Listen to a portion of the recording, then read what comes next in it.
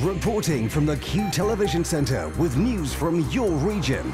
We are the first for news that matters to you, locally, regionally and nationally. This is QTV News. Good morning, this is the Lifestyle News brought to you by QTV. I'm Bob Huggins. Relatives of the Omagh bomb victims are expected to renew their call for a public independent inquiry into the Real IRA atrocity and the cross-border investigations into it. Amnesty International has backed the call. 29 people, including a mother with unborn twins, were killed in the car bomb attack on the 15th of August 1998. Later today, the families will release parts of a report commissioned 3 years ago into the investigations on both sides of the border. They say they presented it to the British and Irish governments over a year ago, but so far there's been no response. Police investigating the sudden deaths of a man and a woman in Lisnaskea this week arrested 4 men yesterday evening. Olivia Riley was found dead on Sunday evening. Noel Riley was discovered 24 hours later at a house a mile away.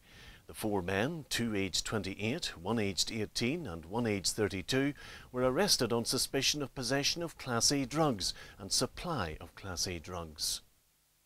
The Minister for Regional Development, Danny Kennedy, has visited a new wastewater management site in Tyrone.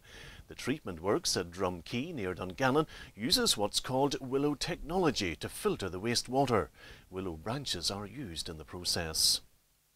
And one other story, Fermanagh District Council is said to be weighing up its options over a vacant school property in Kesh. The council agreed in May to buy the sports grounds at the Duke of Westminster School, but would not agree to the purchase of the buildings.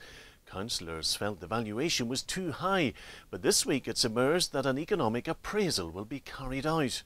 The long-term plan could see the council work in partnership with the Kesh Development Association to create a recreational facility. Well, that's the latest. Stay up to date online with Lifestyle and listen to Q Radio. Good morning.